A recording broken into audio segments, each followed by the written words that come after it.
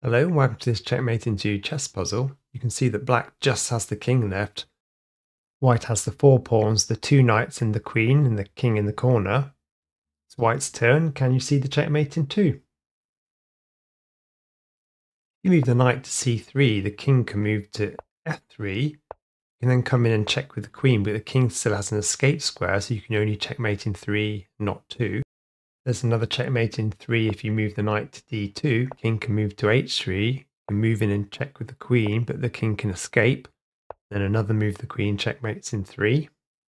If you move the king to g1, black moves their king to h3. You can actually checkmate in 2 with the queen, but the king can move to f3, and then checking with the queen means that they still have an escape square, and you can only checkmate in 3, not 2. If you move the knight to e1, the king can move to h3. You can try and check with the queen, but the king still has an escape square, and you can only checkmate in 3 by moving the knight back in.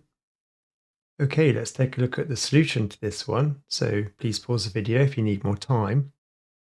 So to get the checkmate in 2 for white, what you need to do is move the queen to c1. The king moves to f3. You can then move the queen to d1 to checkmate in 2. If the king moves to f5, you can move the queen to c8 to checkmate in 2.